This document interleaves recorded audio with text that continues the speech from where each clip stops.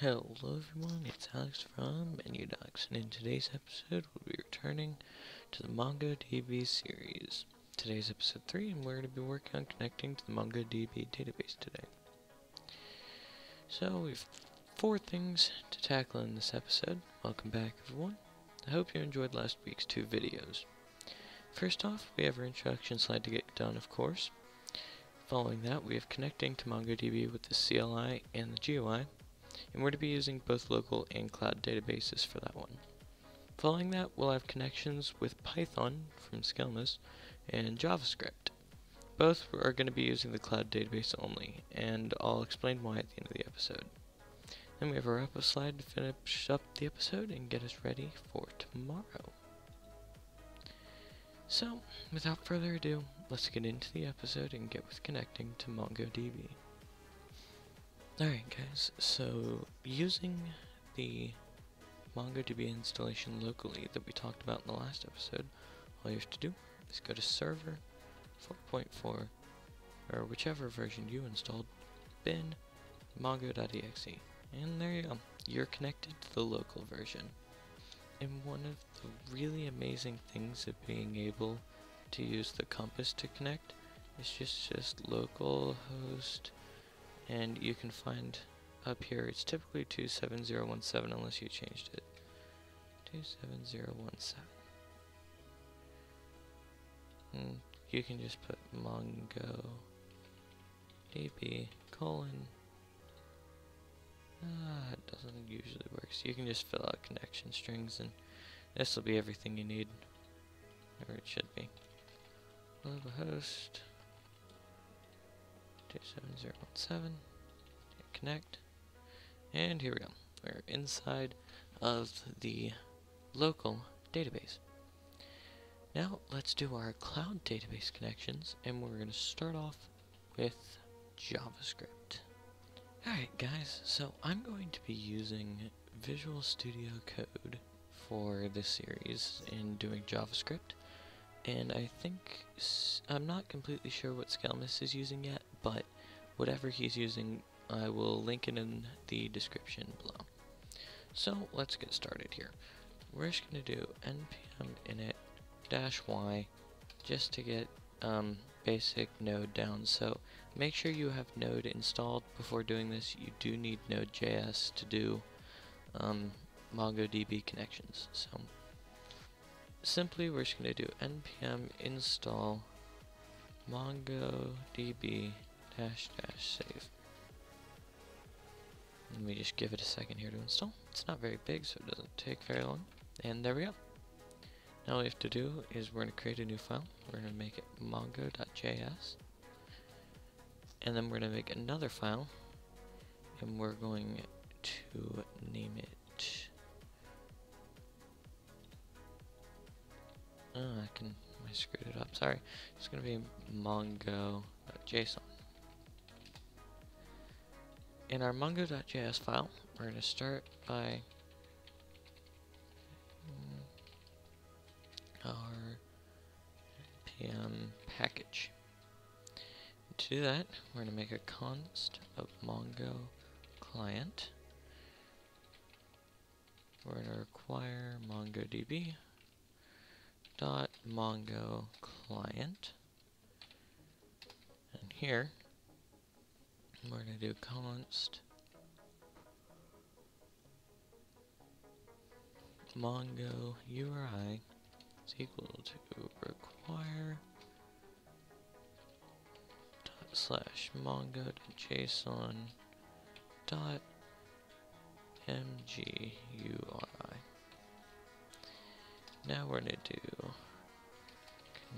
connection.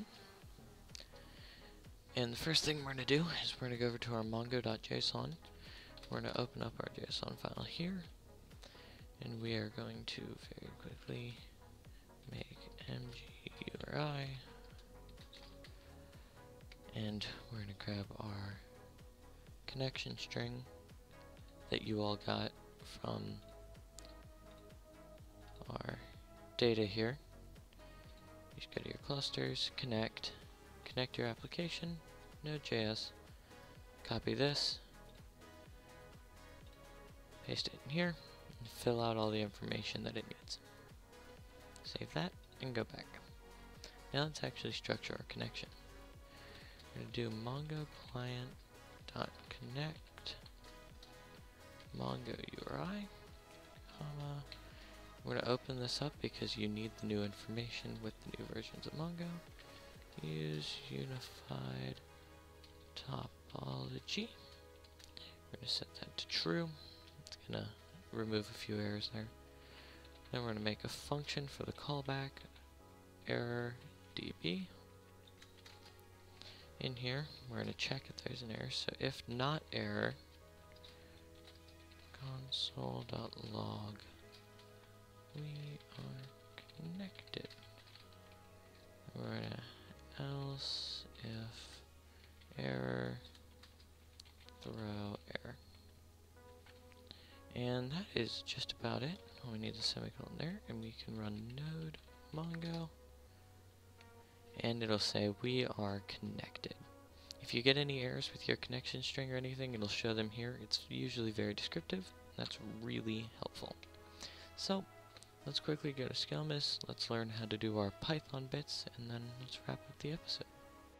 Hey guys, what's up? This is Skelmis, and I'm just here to show you the Python side of how to connect to MongoDB with Python. So you're going to be on your screen at cloud.mongodb.com, or however you're running it. We're going to go to connect. We're going to go connect your application. We're going to take Python. We're going to take 3.6 or later. Copy that over. You're going to need to remember your password and pick a default database name. We're just going to pop over here. b.json connection string. We can pop that in there. Boom. Easy. Done. Just fill out the password, fill out the DB name. I've already done that in a.json, so we don't need to worry about it. And you're also going to be needing PyMongo. So just pip install PyMongo. I can just go ahead. I've already done it just there. So the requirement's already satisfied. And then quite simply put, we can just go from PyMongo, import Mongo client. And then it's really just as simple as client equals Mongo client. Put this in here, we're going to go data, we're going to go Mongo, we can run that now if we want to, and that is it. Except, not quite it.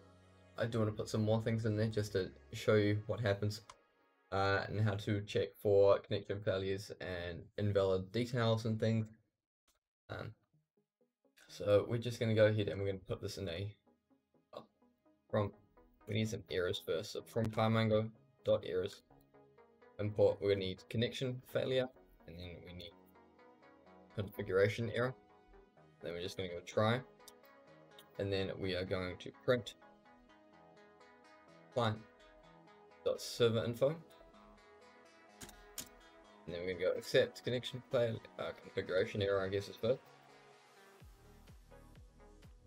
Invalid username / password, and this is going to be accept.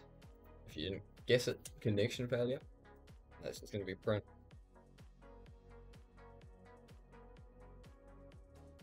So not available. I can't spell them up and thing. And then we're just going to put an else in here and say print. I am connected. This should connect. I say should. It's connected. Look at that. To easy peasy lemon squeezy. I'm just going to drag this over here quickly, change up my key real quick. Boom.